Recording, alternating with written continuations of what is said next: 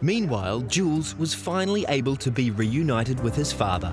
Yeah, it was a good feeling to be reunited again and started the new life here. The best moment was when we meet again at the airport, of course. So it was a big moment to retrieve them and seeing them alive and seeing them they were growing up and they were studying. That was a big moment. Jules' wife Larissa was another Burundian refugee who hadn't seen her parents for many years. So when I saw them, they were very surprised because I had grown up. They imagined me as a child, but then I was a teenager, so a shock as well for them, but good for me. A few years later, the family were delighted when she met and married Jules. The wedding happened in 2007, beautiful summer day. There were few guests there, not as many as you would have a wedding in Africa. We had limits of people because of the cost. A lot of things have happened since we got married. We've got my daughter who's just over 2.5. The other thing that I'm quite afraid of, in our culture, girls don't leave their houses until you get married. And so in Kiwi culture, that doesn't really happen. Whoever's 16 for that matter can just move on. And that's not what I would like for my daughter. Yeah, so we do have values that I would like to keep really. Because even here at home, we mix languages. So for my daughter, the sort of heritage she will have, I really don't know. But certainly it's going to be a challenge because I can see in our house, we speak a lot of, we speak Kirundi, we speak French, we speak English, and yeah, she's mixing up all those languages. And the kids that she plays with, most of them are Kiwis, obviously. Growing in New Zealand, she'll have a Kiwi culture. So it's really a huge challenge for me. 10 years after they left the refugee camp, Remy's family is still not complete. The fate of his nephew is still unknown. I'm just kind of thinking maybe he will manage to make it because who knows, He has been surviving from many issues, so I think this is the last destination for him. Could not be a really big problem, but he's the first time to travel alone and without no one to help him, but probably he will make it. At Auckland Airport, Burundian and former refugee Remy is resigned to the harsh reality that he may not be reunited with his adopted orphan nephew. By the time people will be coming out, I will know that he's around here because the plane now is processing. Hopefully that he's here.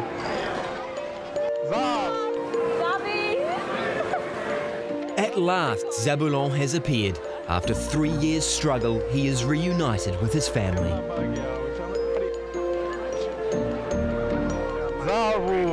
And how does it feel to see your family again? He's very happy and very grateful about it because it's going to be his life and his family, and so he's very thankful about it. Yet the battle to get Zabulon here has come at a cost. What we want to avoid is that they aren't forced to go to people who will lend at very high rates of interest, because then they're just in a terrible situation of debt, so that they might solve the problems of the family coming, but bring that family into a very stressed financial situation, which is not helpful. It's a big sacrifice for me and for my family because I used almost 3,000 for buying his only one-way ticket from Nairobi to New Zealand. Seeing the strain on refugee families like Remy's prompted leaders of refugee communities in Auckland to advocate for an independent trust to be established to fundraise and distribute grants. Travel has to occur within 1 year of the visa being issued. So that can be really stressful if the family members know that they've gone through all this work, they've got the visa, but they haven't got the money to pay for the air tickets. We work from the criteria of extreme vulnerability before we are able to approve a donation. Yet the barriers to reunification are not always financial. My brother has a daughter who is a victim of war. She lost her leg If I was able to bring her or giving her a chance to study and helping my family, I would be grateful to get her here to help them. Under New Zealand's current rules, Jean-Pierre's niece can't come to New Zealand because she's not his own child. New Zealand thinking on the family is just the nuclear family, not the extended family. They could extend the definition of family. It could maybe helping to better settlement and better reunification as well. And the numbers that are successful in getting visas are very small. And I think that sometimes there are mischievous perceptions in the community that there will be waves of people coming. There are not waves of people coming. There are tiny numbers that are coming. And the tiny numbers that do come make huge differences to those family members in becoming established in New Zealand. Jean-Marie is working to advance these issues as a community chairman. As a community, we try to make sure we have a vision which is going to make the community succeed and look better as a community. I don't care what kind of job they do, but at least looking after themselves. No one begging, no one ending into drugs and those kind of things. It's making sure the family in which the child is growing is stable. That's where we come together as a community and see if we can help one another.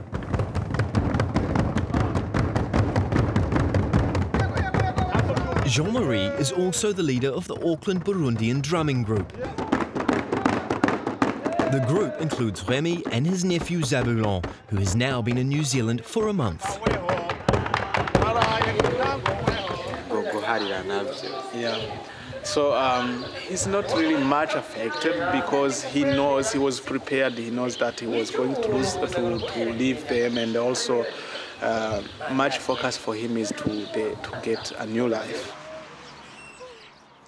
Remy's daughter Katya, who's been here much longer, has a clear idea of where her future lies. My ambition in life is to become a criminologist. And I keep on asking people what subjects do you think I should take at school to help me in my future after school, go to university, get a scholarship like everyone else does. The adults in the community have all worked hard to become contributing members of Kiwi society. Jean-Marie, for example, has qualified as an electrical engineer. The stereotype of being refugees, being someone who's creating problem or who's it's a wrong view of the person. It's not the fact that they are refugees that they are bad people. There are people who are looking for opportunities. And there are people who can achieve in their lives, and there are people who can contribute to the society. Jules works for Telecom Gen I as an IT network engineer. I remember obviously when my manager came and talked to me and says, look, we're thinking of, putting you up as one of the seniors. Wow. And obviously that was a great feeling, and a great feeling of success that they're obviously doing something right. Jules' wife Larissa is also climbing the corporate ladder. I've now completed the bachelor in business studies, and after that I got employed. I'm now working with the bank, ANZ National Bank, where I work in financial advisory. Jean-Pierre Karabaragomba. Jules' father Jean-Pierre has gained a master's in business studies. Now I am working for an NGO, CBM, which is part of an international pool of 10 countries contributing to fundraise for overseas projects for people with disabilities around the world. Remy is a social worker intern at Refugee Services. When I got the scholarship, I found it easy for me because it's an area I understand, an area which I have been myself through. So working with refugees is something which I like for the moment, and I'm happy where I am from today. Alexis has found things a bit harder. I was a teacher, but here I can't teach. With my funny English, I can't teach. But rather than give up, Alexis now has his own commercial cleaning business.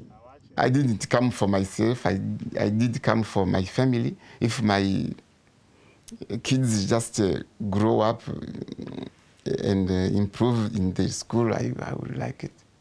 I haven't come to sit down. Now I'm commercial cleaning. People may think that it is funny because I'm a cleaner, but I enjoy it because now it helps me to get a bread for my family, and we are living. So that's just the responsibility we do for the moment. So now I am not afraid of being killed. So we have been lucky to be in New Zealand, which is a peaceful country and a democratic one.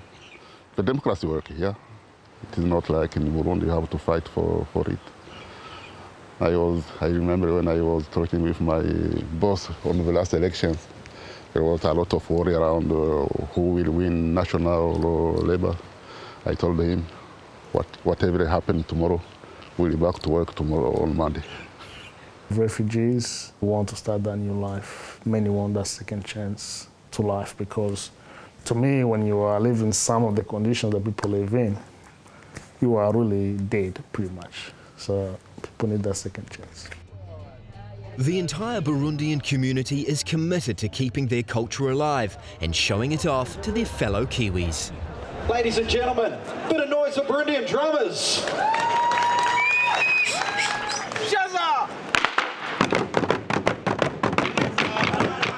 Drums are sacred in Burundi and represent royalty, fertility and regeneration.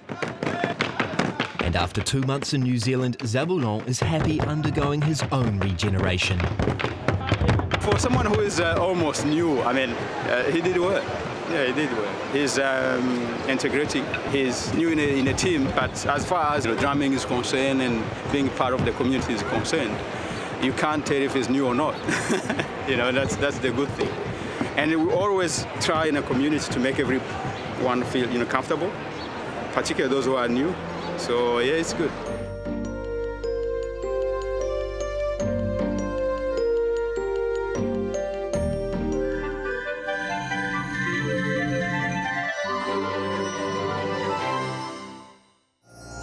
Supporting local content so you can see more of New Zealand on air.